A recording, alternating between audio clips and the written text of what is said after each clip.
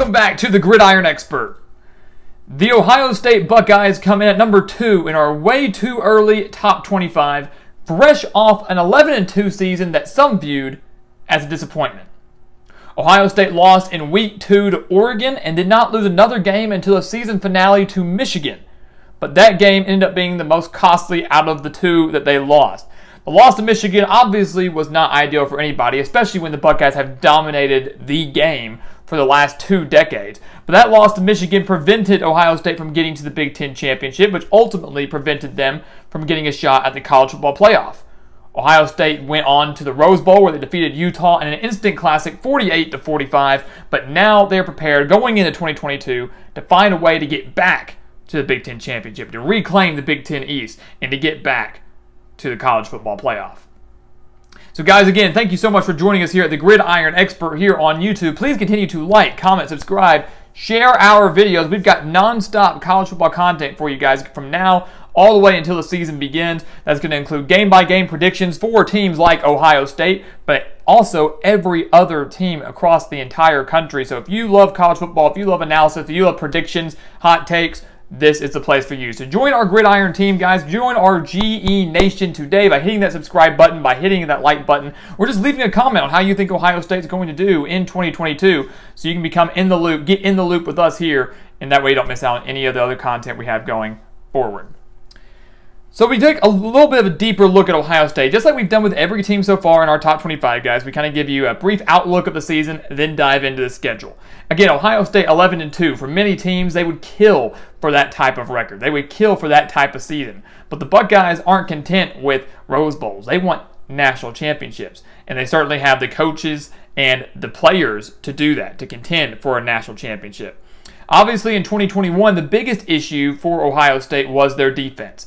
Defense was very lackluster at times. They were against Oregon. They were against Michigan. They had a very difficult time at stopping the run. Well, now they bring in a brand new defensive coordinator in Jim Knowles from Oklahoma State. Without a doubt, one of the biggest offseason moves out of all the coaches across the country that to me wasn't talked about nearly enough. Knowles did a phenomenal job in Stillwater with Oklahoma State. The Cowboys had one of the best defenses in the country in 2021. He's hoping to bring that now to Columbus. We know that Ohio State is going to have one of the best offenses in the country. Got a quarterback in C.J. Stroud coming back, and you've got one of the best wide receivers in the country in Jackson Smith-Njigba, all back on offense. That's just two main players, arguably one of the best, if not the best, quarterback-wide receiver duo in the country. They're back on offense, and I don't think the offense is going to miss a beat. Offense was great last year. I think they're going to be even better now in 2022. This team, guys, for Ohio State, once again, is elite. There's no doubt about it. They're ranked number 2 for a reason.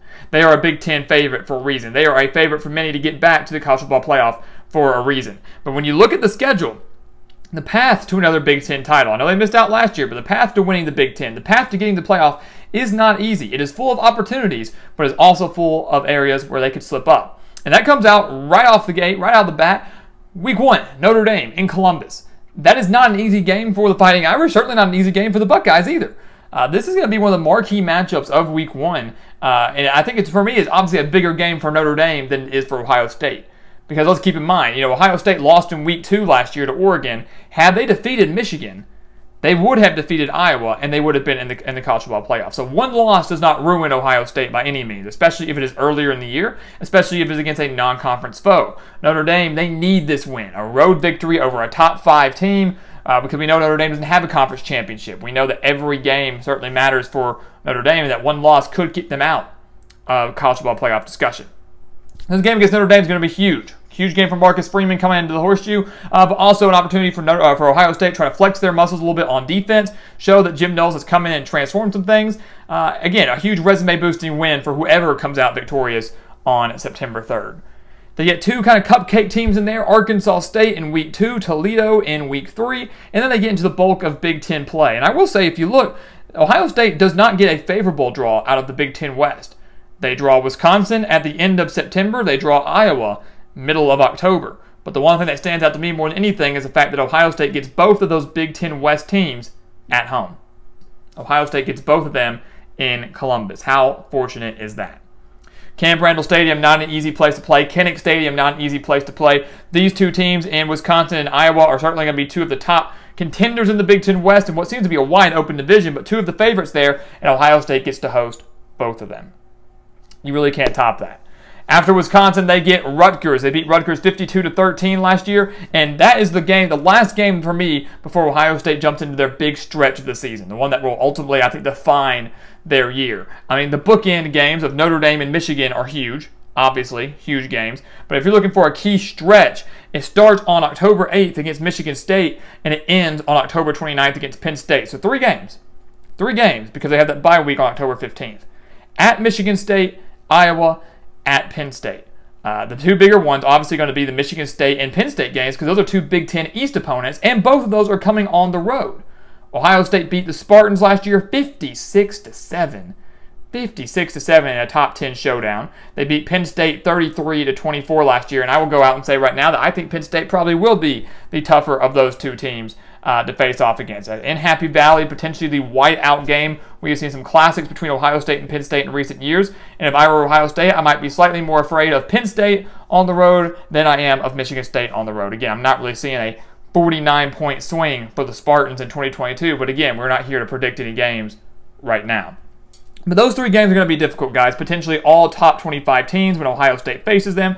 2 of the 3 are coming on the road. One slip up there, I'm not saying ruins Ohio State's season by any means, because you slip up to any of those teams and win out, they're going to get to the Big Ten championship game, and they're probably going to make the college football playoff. You can't dispute that. They're still in contention, without a doubt. Ohio State, a lot of these teams in these elite conferences have room for error, one room for error.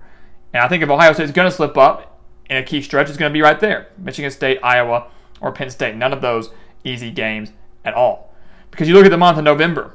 The toughest game in the month of November is the game. Michigan at Northwestern. They draw them out of the West. Northwestern coming off a very disappointing 2022 season. Indiana, they beat the Hoosiers 54-7 last year. The Hoosiers had a remarkable 2020, followed up with a 2-10 2021, so getting back to stereotypical Indiana football. At Maryland, they defeated Maryland 66-17 last year. And Maryland is a team, in the month of November, if you want to say 2 tough games, it would be Maryland and Michigan. Maryland's a team that's certainly on the rise, got that big bowl victory finally under Mike Locksley, defeating Virginia Tech. That game comes right before Michigan. It's on the road, so Ohio State could be looking forward to that Michigan game, especially with revenge on their mind. Maryland certainly is a trap game, no doubt about it. But Ohio State, no doubt about it, is the superior team.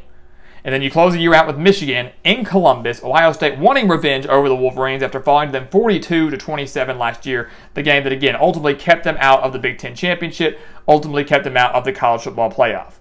That's going to be the big one for Ohio State. So again, if you're looking at their schedule, it really comes down to the bookends. The first game of the year in Notre Dame, the last game of the year in Michigan, and 3 big ones right there in the middle, all in the month of October, between Michigan State, Iowa, and Penn State. Those are the 5 big games for Ohio State this year. Ohio State in the elite team, they have a fantastic coach in Ryan Day, one of the best defensive minds in the game now in Jim Knowles, a fantastic quarterback wide receiver duo in C.J. Stroud and Jackson Smith-Njigba.